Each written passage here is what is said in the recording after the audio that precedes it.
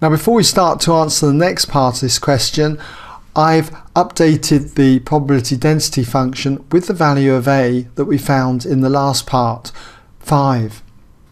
So we're told then, without calculating E of x, and E of x, remember, is the mean, and with reference to the skewness of this distribution, state, giving a reason whether E of x, the mean then, is less than 3 or equal to 3 or greater than 3.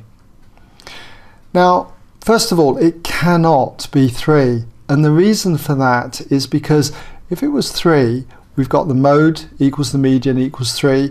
If E of x, the mean, was 3, we would expect this probability density function to be symmetrical, about 3. And clearly it's not. Clearly we've got different shapes of curve on either side of that 3, for instance. So E of x cannot equal 3.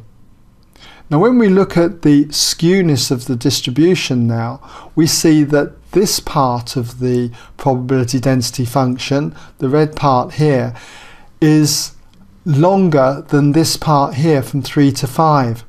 So what we've got is negative skew. Let's just put that in, negative skew.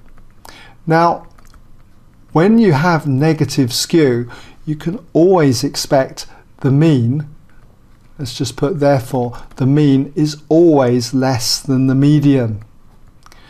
And since the mean is given by E of x, then E of x must be less than the median, which we were told earlier was 3. So E of x is less than 3.